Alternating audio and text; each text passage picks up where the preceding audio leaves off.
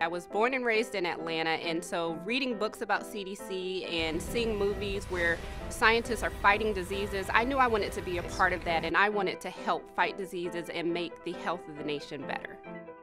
I worked as a retail pharmacist for about 3 years, and during that time I really got to see the devastating effect that chronic diseases have on individuals and communities as a whole.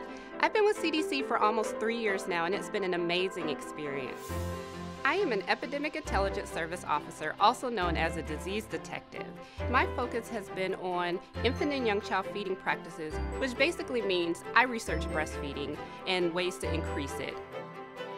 One of my favorite experiences in EIS was being able to travel all the way to Kyrgyzstan to provide technical assistance on a national survey of nutritional status. To have the opportunity to interact with international partners and to interact with the Kyrgyz people who were so warm and so inviting was really something amazing for me. I feel I grew a lot professionally and personally during the month that I was there. I absolutely love working for the CDC. It is such a rewarding experience. To make people healthier is really a dream come true for me, and I feel so blessed to be able to live my dream. I am Lieutenant Jennifer Lynn, and I am CDC.